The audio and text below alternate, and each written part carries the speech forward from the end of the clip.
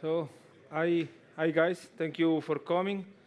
My name is Mario Fusco. Probably you know me already. I believe that I didn't miss any Voxed Days Ticino so far. I work for Red Hat, and I'm the project lead of Drules, and it's really, let me say that it's really great to see you in person after 2 years.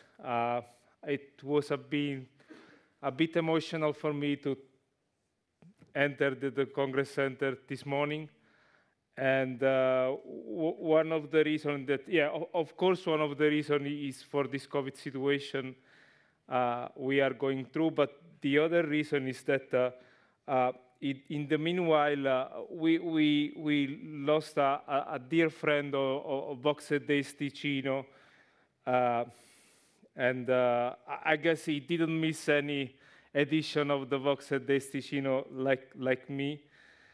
And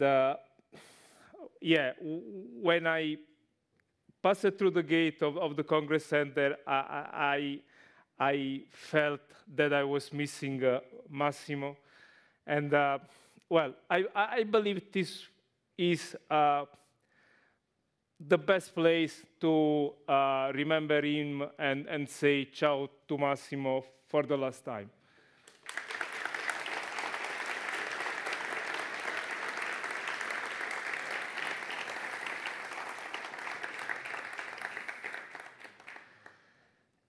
Okay, so I'm here to speak about,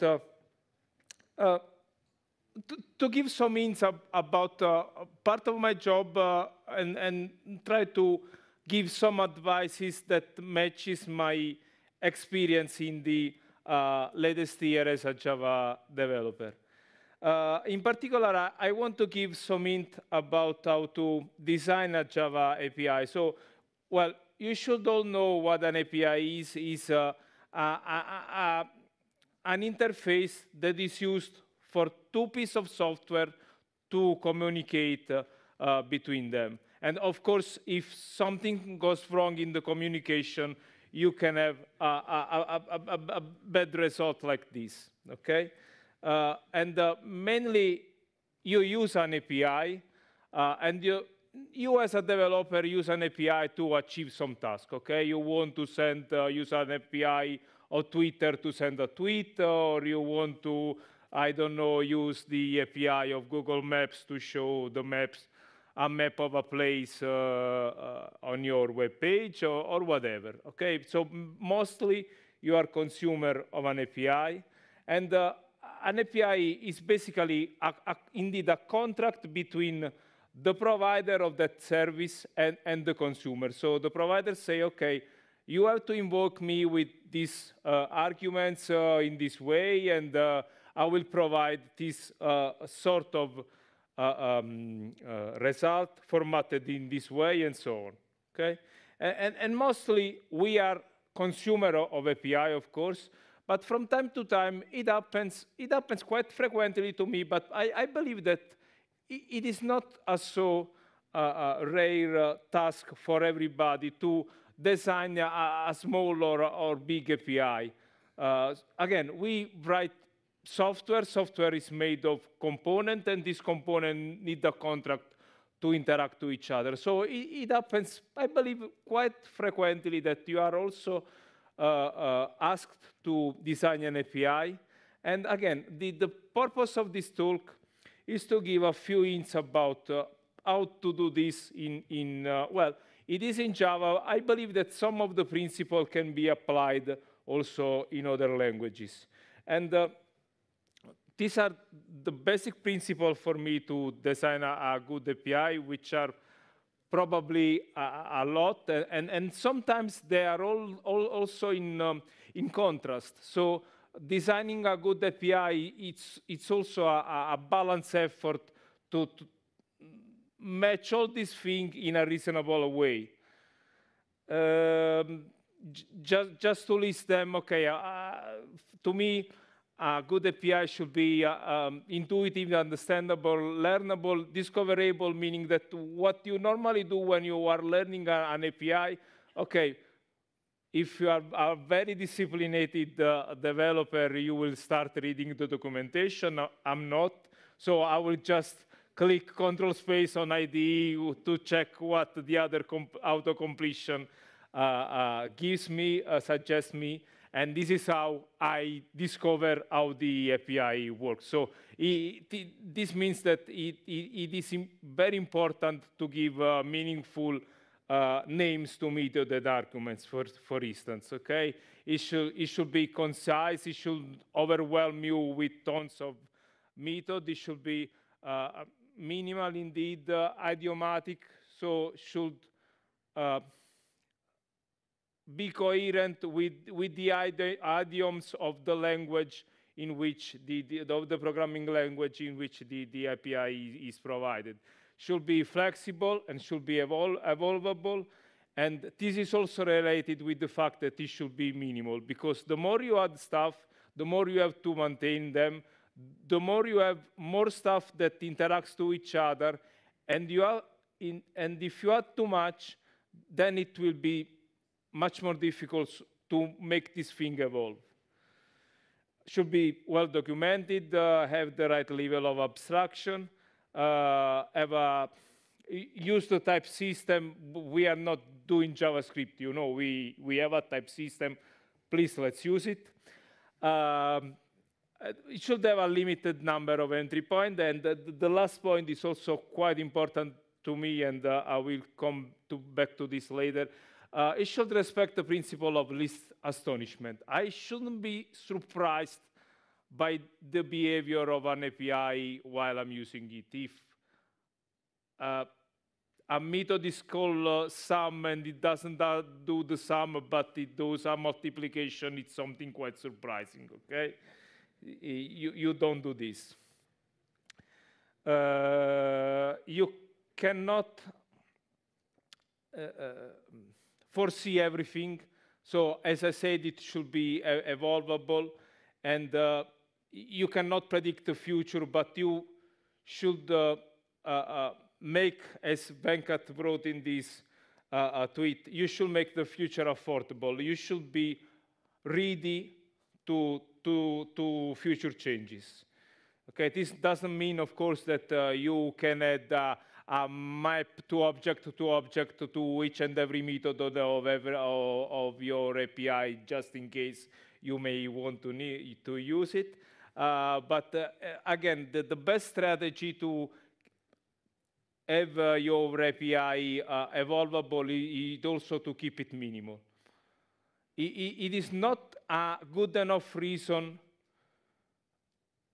This is a simple thing to do. This is a simple thing to implement, so let's add it. It's not a good enough reason, because, yeah, probably you will need a couple of hours to implement that new features, but probably you really don't need it, and you will have to consider how that feature will work in combination with all other features of your software, and this could create damage in future, okay?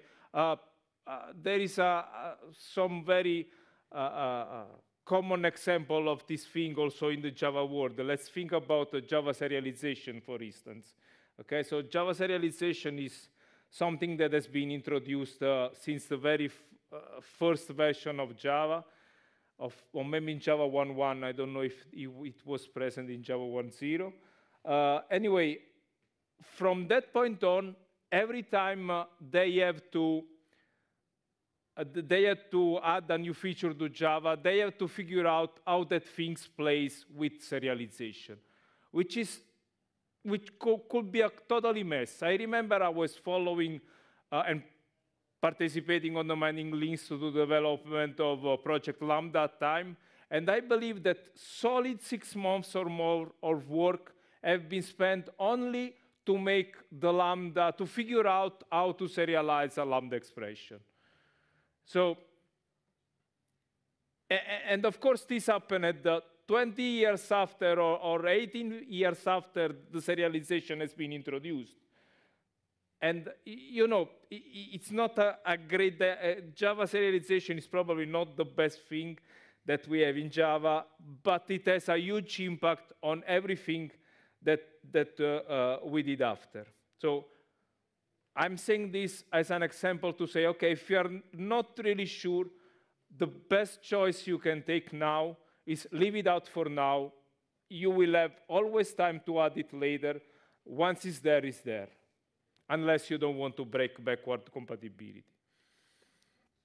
Okay, I wanted to give some very practical, so this is just a general idea, but I wanted to give some very practical hints with a few examples. Of course, one of the first point is documentation. As I say, I try to figure out what a method does, but figuring out is not always the best thing. Documentation helps a lot. Unfortunately, often the documentation is written like text, set name, it set name, okay, which is something like this, right? This is the same level of documentation that this Java docs provides.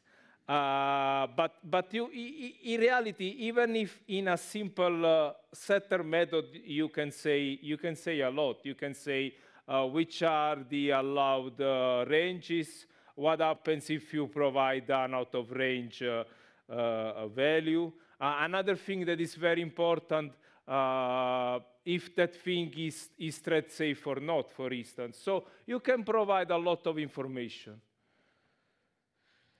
And if you don't, you leave your user, the user of your API, with a lot of open question mark. And yeah, what this method does, what is this state that you are giving me, what's the difference between get level, get the effective level, and why that other level is not so effective. And yeah, you leave your user with lots of question mark. And yeah, you document your stuff in the most possible explicative and transparent way. Okay, so this is what about documentation. Quite related to it is that the thing that we often do, especially in Java, to add lots of overloads for convenience. Okay, this is an extreme example, which is the string builder that have like 20 overload of the same method. Sometimes you do this in Java. You are sort of obliged to do this in Java because of the primitive types. But for instance, in this case, I don't understand why we have an append for a normal object, for a string, or for a chart sequence. Basically, you are doing the toString of that thing and appending to the string builder. So do we really need 3 different methods? I don't know. Okay, this is another example of a convenience method. This is my made-up API to place stock orders. And I have a method to sell stocks. And instead, I have 3 different methods to buy. Why? Because in my domain model, in this example, when I buy something, the price could be fixed or could be a range. And I may or may not have a commission on this transaction. So I decided to add, I needed to model this behavior in my API, and I added these 3 methods. Okay, so what's wrong with this API? This API has some bad design choices. First of all, yeah, these 3 overloads are confusing. The order of argument is not consistent. In the sell method, we put the price first and then the quantity, and in the buy once, we do the opposite. And we have a method with a long list of arguments, and even worse, they are of the same type. So it's very easy to put a value in the wrong position in the list of arguments. Okay, so what you do to fix this? The reality is that you have this complex concept in your domain, which is the price, which is not just a number, but it's a number with a few options, or could be two numbers. It could be a range. There could be a commission or not. You just model this thing with a price object. And at this point, you will have a very uniform and simple API to expose. And regarding this price object, another best practice that I wanted to show is that what I like to do generally is not to provide, is not to expose in my API the constructor. I prefer to use static factory methods. Why this? Because, well, the syntax is a little nicer also to read. You don't pollute your DSL, if you want to call it so, with the new keyword. But more important is that you can return different subclasses. If you are directly call a constructor, you have to return an object of that class. If you have static factory method, you can return a different implementation, and you can check precondition. And in case, I don't know, a precondition is not matched, you can return a specific instance of that class or a subclass of it to model this specific situation. Another thing that I like is to use Fluent API. And in combination with this, with that price thing, you can see how the difference between the two approaches. With the traditional setter, you create the price, and then you say set commission, set the factor that is gross or not, and finally you can use that price object to call my buy method. If you have a Fluent API, you don't need to do this, because you can fluently create and configure this value and use directly inside the method invocation, and in the end, it reads much better. Okay, and of course, a very good example of a Fluent API in Java is the Stream API, which is very nice, very well designed. But even here, there are a few problems, in my opinion. One problem is the name consistency here. You know, drop while and skip are doing exactly the same thing. One is skipping a fixed number of items, and while the drop while is skipping some item until a given predicate is matched. But you are, in both cases, you are skipping items. So why using two different verbs for the same operation? It's confusing. You could call it skip and skip while. And you understand that it's the same thing, which the only difference that in one case you are skipping a fixed number, and in the other case you are skipping until a predicate is matched. But it's the same operation that is modeled with two different verbs. So there is a name consistency problem here. Okay, another suggestion is always use the weakest possible type in your API. Here I'm giving you an example about the argument. So yeah, I'm concatenating a list of string. It's an array list of string, but in reality, so my API allows you, this method allows you to concatenate an array list of string. But in reality, I don't care which list implementation is, so why I have an array list in my signature. And I also don't care if of the order in this case, so I have a list and not a collection. And I also don't care about how many items there are in this collection, so why a collection and not just an iterable. So you do this process again and again, weakening the type that you use until you reach the minimal thing that works for you. Why you do this? Because of course, while doing this, you enlarge the applicability of your method. And if you don't do this,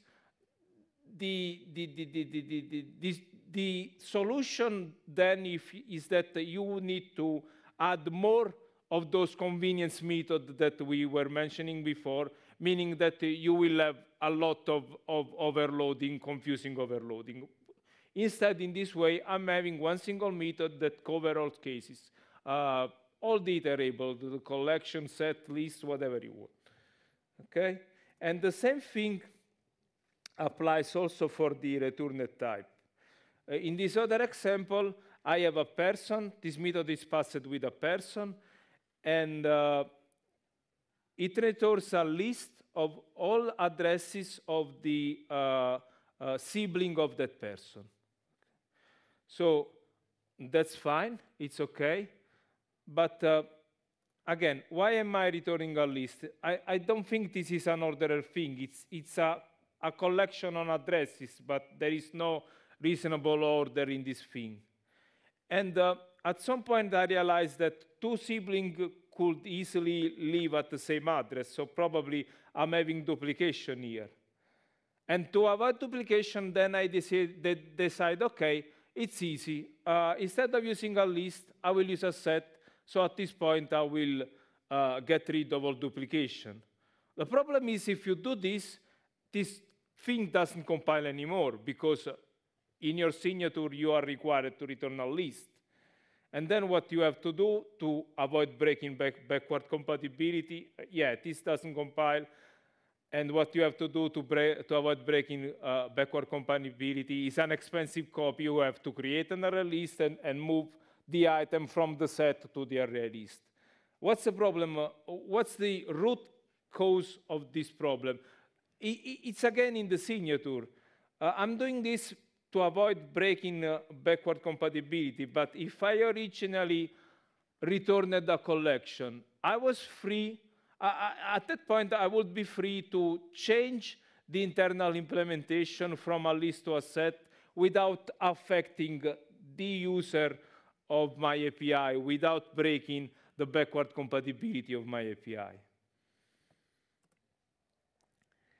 Another thing that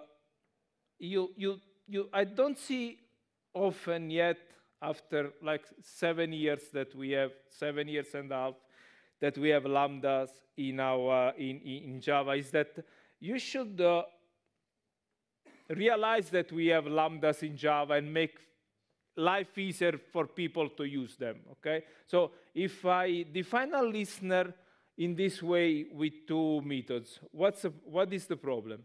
The problem is that it's not a functional interface because it has two abstract methods. So you cannot use lambda to define a listener, okay? And then the best thing you can do is creating an anonymous inner class, which is very verbose and not really nice to read in Java. What's the solution of this?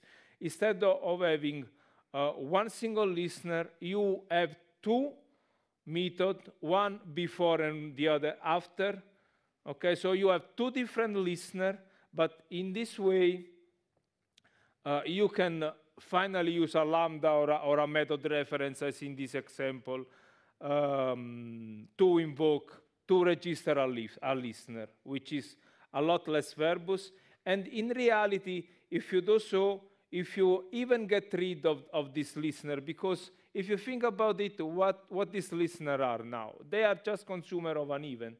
So you really don't need to define anymore those functional interfaces. You can just use the consumer interfaces of the standard Java library.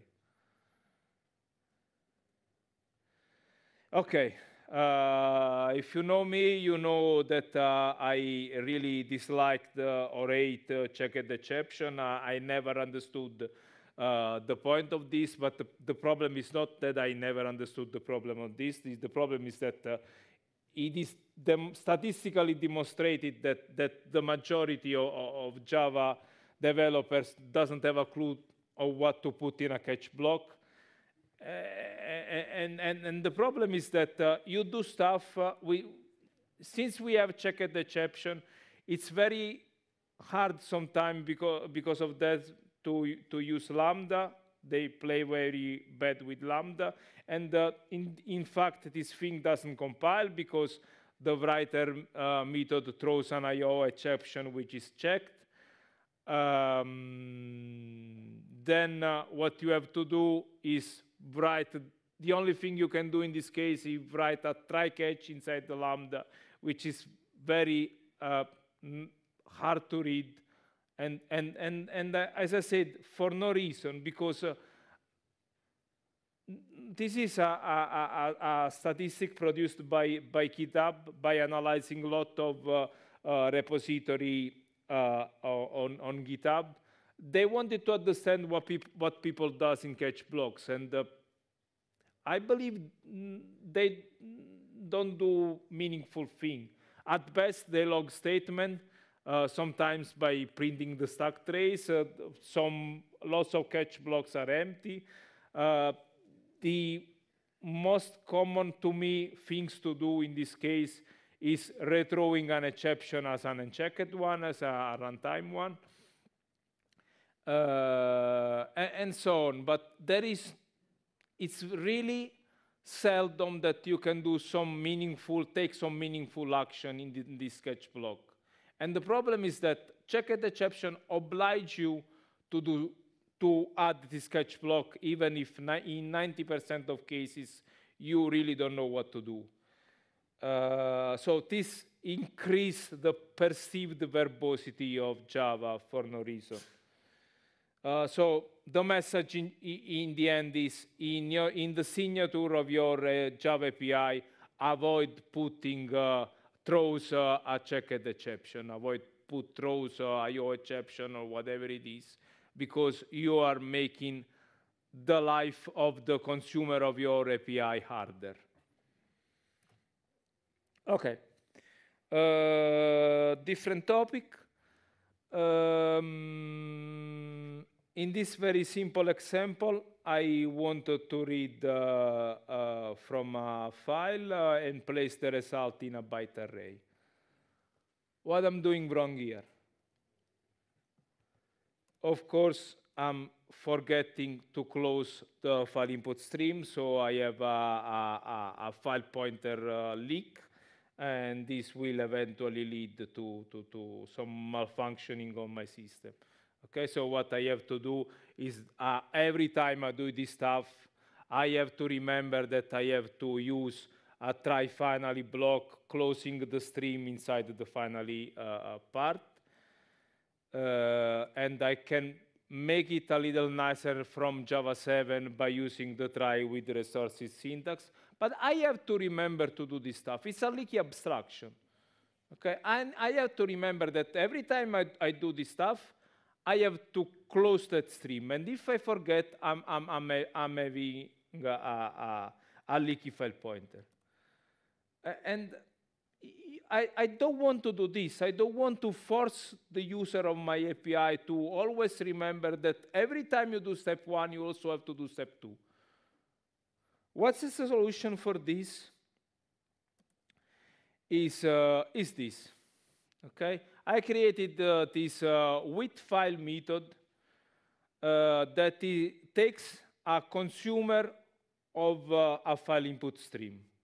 Okay, now again, I had the problem with the IO exception, so I couldn't use a plain function. I had to define this throwing function thing that throws an IO exception because I needed to make the compiler happy for the checked exception. But apart for this, what I'm doing here, I defined this method with file, and in this method, which is my internal implementation, I always use this file input stream in a try with resources block.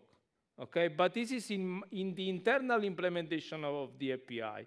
So I'm exposed this with file method to my user, and if my user always call this with file by passing the name of file input stream, what my API does, it creates the file input stream, but it is still in control of the life cycle of the file input stream. So this is why it's called the loan pattern, I guess, in Scala mostly. It creates this resource. It loans you the resource through the Lambda. You use the resource, and then you implicitly return back the control to the API implementation. And this is my API in control of it, in control of the life cycle of the file input stream, and it will ensure that every time it opens a file input stream, it will also close it.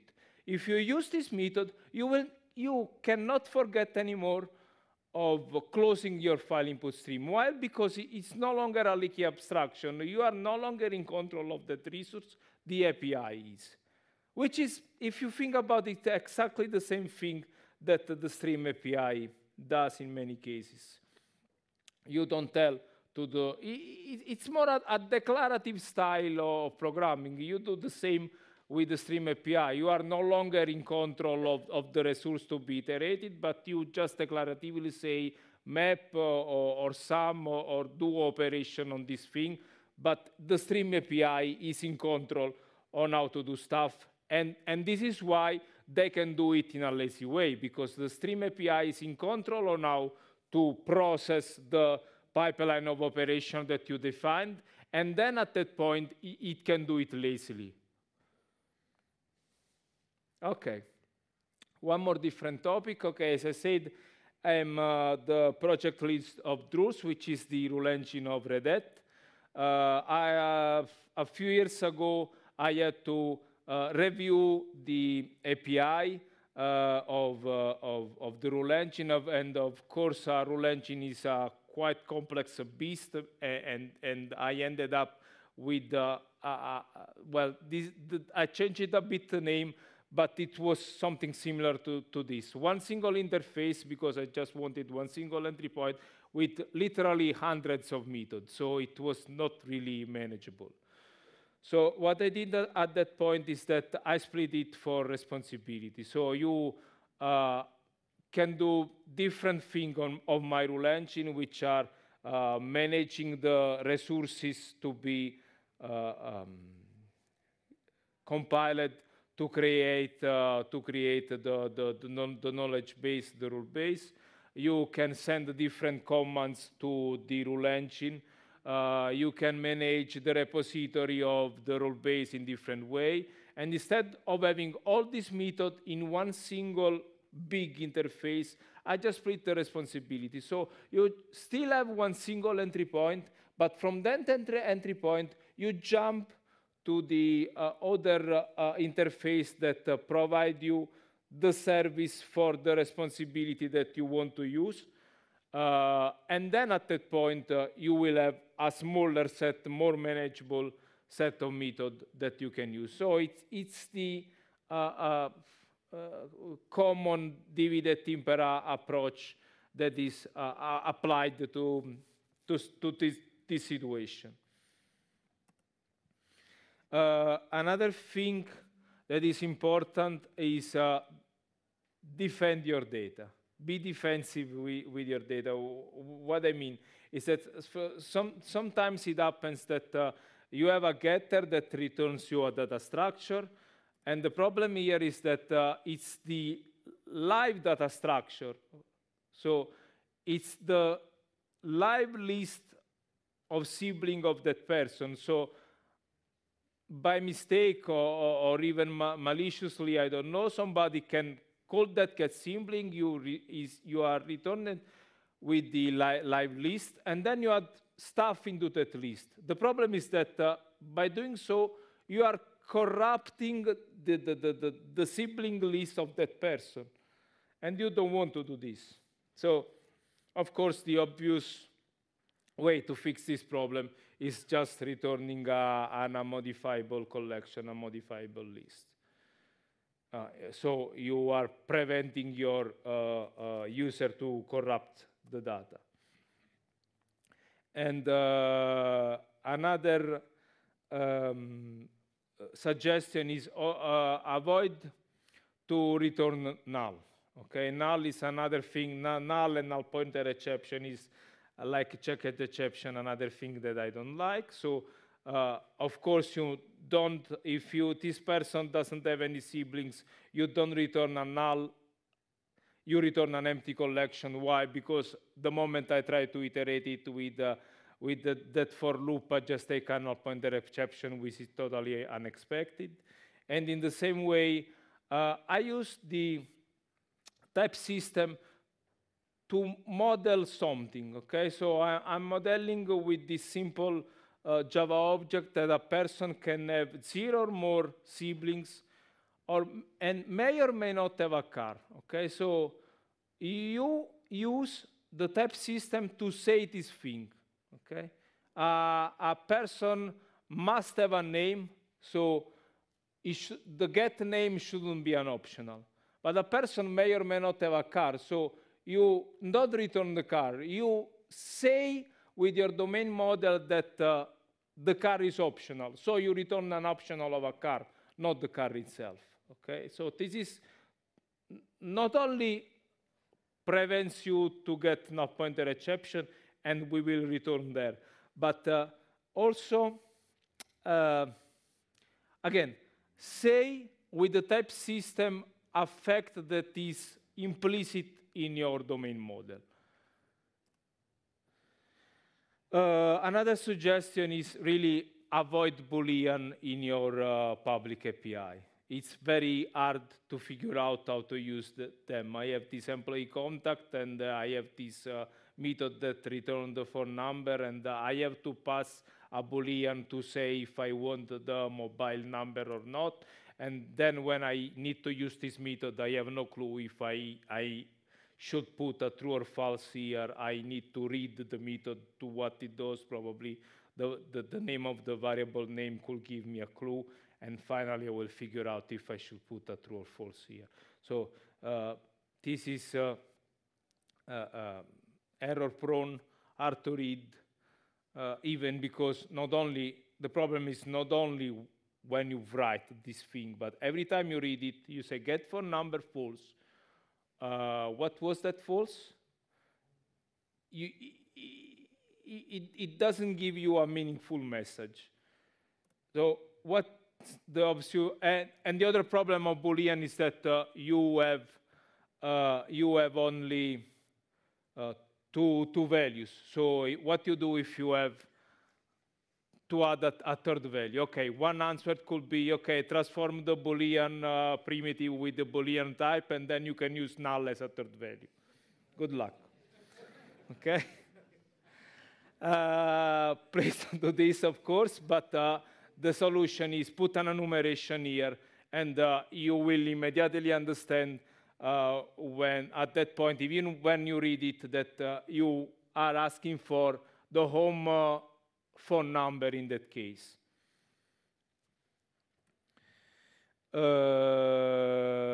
Related to this, please try to use the type system to model your domain. Okay. Well, I have these employee registries in this example, and I'm returning all the numbers of my employees. And what's the way I'm doing this? I have a map of a list, okay, where the outside map is the list of the map of all the number indexed by the employee name, and then I have a second map which is indexed by the phone type, and for that phone type, I have a list of all the number of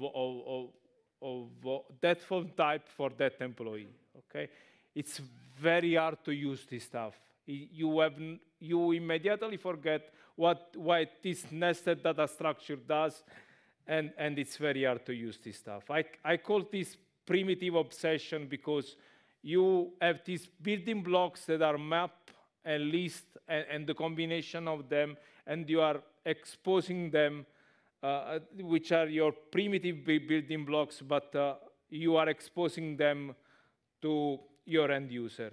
The solution for this, of course, is, again, use the type system, and to model your domain. So you have an employee registry, you have then you have a phone book, and then with the phone book you can ask for the employee contacts for a given employee, and for that employee contacts you can ask for a specific phone type.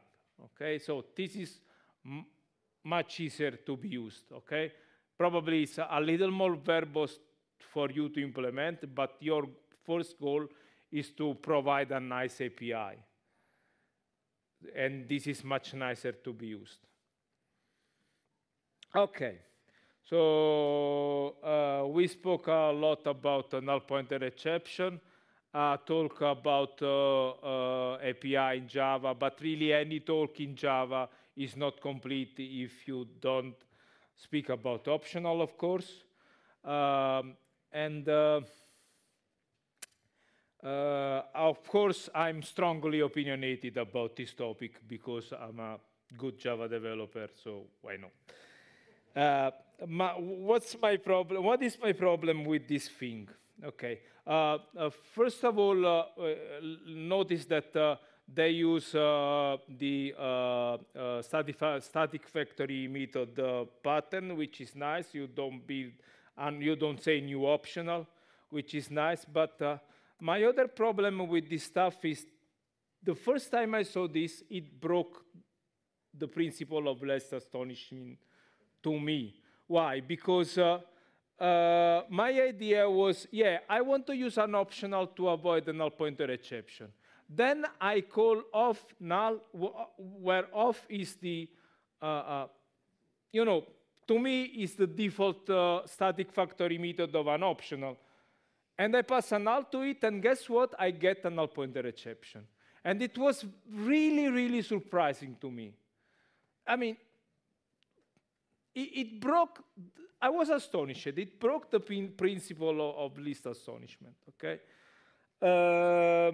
So I don't know why it is designed this way.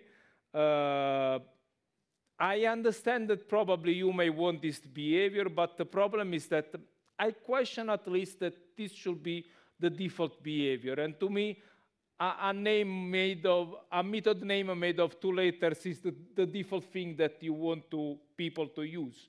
And if you do so, you will get a null pointer exception. So at least it's not the right default, okay? And probably, again, I don't know if you really need to get a null pointer exception if you pass a null to the static factory method. Of an optional, probably you don't. If you don't, then you give the semantic of the of-nullable method to the of method, and then at that point you don't need the second method at all. So this is my take about this, okay? But then, of course, I started discussing this thing on Twitter, because why not? Twitter is the perfect place to discuss this stuff, right? And then, of course, but this time I must say that I have lots of interesting conversation. So the reason why I posted this list of tweets that you will see in the next slide is not because you are supposed to read them. The slides are there. You can read them later. But because I wanted to show you that it's always nice to have a discussion about this kind of stuff. Designing a good API is an iterative process that you don't do in isolation, but you do discussing with people. And if you do so, you probably will realize that there are different use cases, and yeah, there are. You see that use cases, but for you, as a different way that could have for me, and vice versa. So it's nice to discuss, okay, this is the most common thing for me or not. And probably there could be use cases that you didn't see a lot. So Trisha here told me, yeah, you cannot make the assumption that you don't want a null pointer exception when you are creating an optional, because you may want to throw in your domain model, you may want to throw an error if you are trying to create an empty optional that way with a null. And yeah, Brian pointed out something similar, and I won't seeing these use cases at all. So having this sort of interaction, of course, doesn't change my mind because I'm strongly opinionated. So I will never admit that I was wrong. But at least it is a nice discussion to have, right? Because it gives you a broader point of view. It makes you understand that an API has many different characteristics. And as I said, it's a balancing effort. You cannot make everybody happy, but you should find the most meaningful trade-off at the end of your analysis. And the other thing important to underline when designing an API is the intent, okay? And probably this was my biggest misunderstanding at time for the optional use case, because the intent that I implicitly gave to the optional was, okay, this is the tool for me to avoid null pointer exception. And starting from that probably biased point of view, I was surprised of getting a null pointer exception, of course. But probably this is not the main intent of the optional. The main intent of the optional was, in reality, the one that I mentioned it before. The fact that with optional, you are modeling the fact that with your type system, you are saying with your type system that that object, that value may or may not be there. Okay, so that's the main intent of the optional in reality. I assumed a different intent, and I was surprised by my own assumption, okay? So why I'm saying that? I'm saying this, again, to underline the fact that API design is an iterative process. You try, you do something, then what I do is I just write the signature of the method that I have in mind, an empty signature without implementing it. Then I start writing the test, but I'm not mainly because I'm a TTD fanboy, but because it's the way I start trying the API myself for the first time. And if I don't like my own API, it's very unlikely that you will. So it's a way to put my stuff at try. It's a way to do, let's say, dog feeding. And if you don't do dog feeding, if you do sliding doors and your door is not a sliding one, there is something wrong. I mean, you should use your own stuff. Okay? So I'm writing again. Talk to your colleagues, check for unclear intention, clarify the intent of your API, remove leaky abstraction. But the best thing that, the best advice that I can give you is try your own stuff, use your own stuff.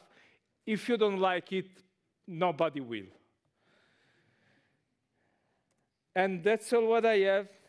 Again, it was, I understand this was, yeah, sort of opinionated talk. It was really based on my experiences with a few years of Java development. Your mileage may vary. You may have different experiences. I'd like to share them with you. If you have any objection, something that you want to clarify or any question, please let me know here or offline if you prefer. Thanks.